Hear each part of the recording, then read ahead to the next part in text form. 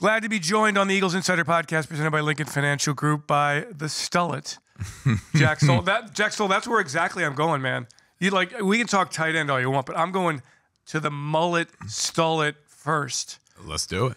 And what I don't understand as a young fellow that you are is that in the world of social media, with the mullet that you are rocking, that you have not taken advantage of your social media and turned this into an empire.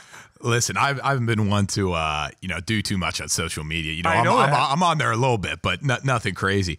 To be honest with you, it started in college. Me and another buddy, we were in one of our marketing classes, and you got tired from those 5 a.m.s, and just to spice it up, we said, hey, we'll grow our hair out, see what happens. And next thing you know, here we are, and I've done it a couple more times, and he has too. So hey, it's just been riding and just something we do, so we enjoy it. And hey, we never meant to make any money off it. So well, but like the weird thing is your Instagram is only 16 posts, very serious, very Eagle stuff. By the way, if you want to follow Jack Stoll on Instagram, we encourage you to do so. Stoll_Jack.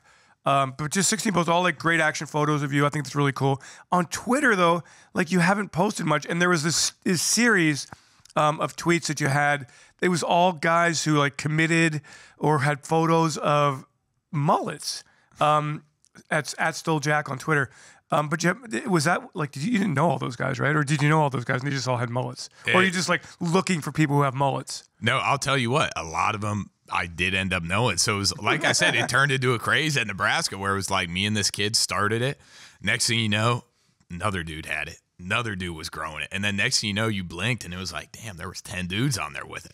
So me and him take pride in that. We're the originators of it. And so we'll take credit. I know there was that stuff in the 80s where it started, but hey, we like to think we were the originators now, at least. Is Joe Dirt an idol of yours? Every day, baby. Hey, you just strive to be like him. But here's the weird thing about the mullet. In your pro day, there's a video of you running without a shirt on, and your mullet is blowing in the breeze. Aerodynamic. Then by the time you got here, the mullet was gone. I think I had enough sense to realize, hey, being an undrafted cat coming in here can't be making a statement like right. that.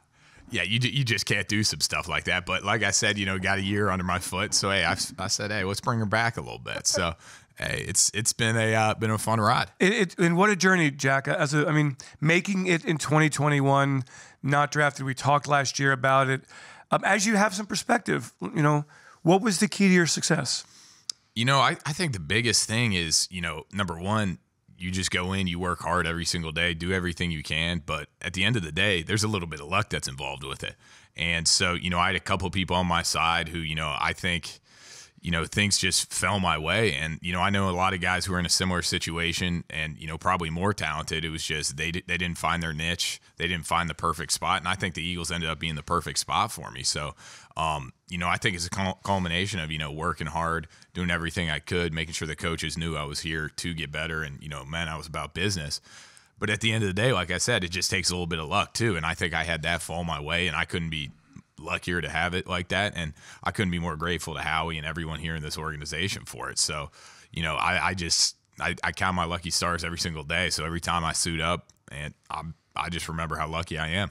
When you came into Philadelphia and you saw Zach Ertz and Dallas Goedert and Richard Rodgers, and I know you went to Nebraska, and I know it's a great lineage there, but was there any moment of, whew, man, this is pretty heavy company here? Oh, absolutely. I think anyone who says they don't do that is lying or delusional. I came in and realized that those were a lot of great guys, and I took it as I can come in, I can learn from these guys, and, I'll be competing with them obviously every single day, but, it's a great chance to get better. And so, number one, I think it was a great culture in that room. I think Dallas and Rich, they did an unbelievable job of just coming in and, making sure that, I felt at home in that room. And so, they did an unbelievable job. I think Dallas still does an unbelievable job. He'd go out to dinner, he's very cognizant of making sure, we're building that camaraderie off the field too. So, having someone like Dallas who's at the helm right now, being able to learn from him, it's been unbelievable. Getting open in college, maybe you're a better athlete than the guy covering you. In the NFL, you're not going to be a better athlete. There's just no one guy's better athlete. So how do you get open in the NFL? Is it the precision of the routes? Is it how you come out of your routes? Is it how you set the guy up? Is it all of the above? Is it just the nuances of the position that we can't understand because we don't play it? It's just, that term everyone uses. It's route running.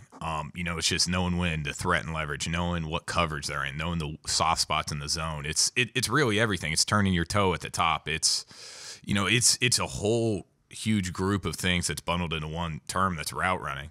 And so that's really the biggest thing, is just having the technique, having the knowledge of the game to know what coverage it is, to know how to run this route. And, because when you draw routes on paper, I mean, it's just lines. And I'll tell you what, if you go look at the tape, no one really runs those lines too often in the NFL. It's always you gotta threat and leverage. You gotta understand who you're running it off of.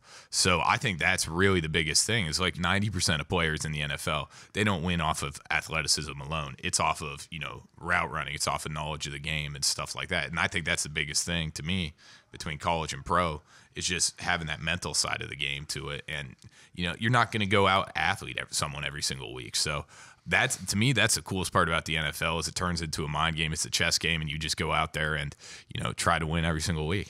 What is watching film like for you? Fun? Oh yeah, listen, I love watching film just from the standpoint of you can end up seeing what the other team's doing, what they're trying to do. And like I said, it's like a game of chess.